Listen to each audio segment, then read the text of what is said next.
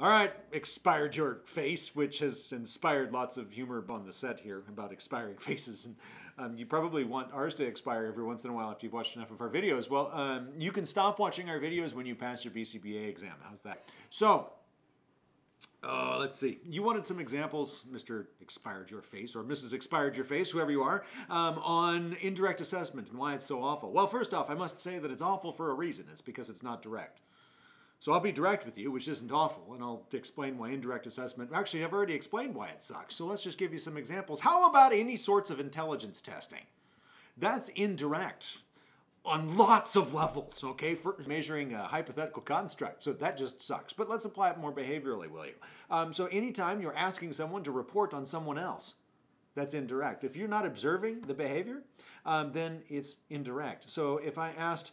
it was a great story here. My 13-year-old gets her room inspected once a week because I can't handle to do it more than that because my ears will just explode.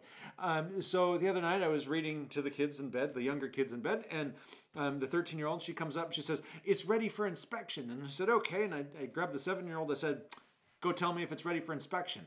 13-year-old lost the plot. Why?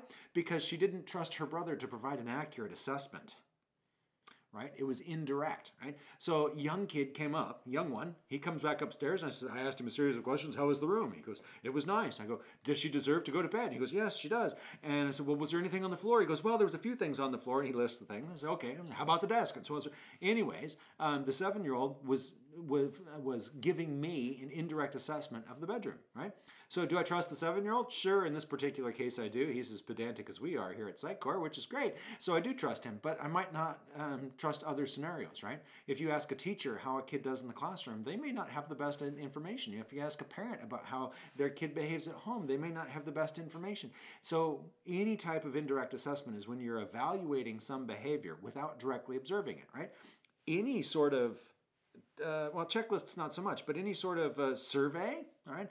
How do you feel about, or in the following scenario, I do the following thing, right? That's all indirect. That's not a direct assessment of the actual actions, and they're notoriously inaccurate. But that also doesn't mean we shouldn't use them.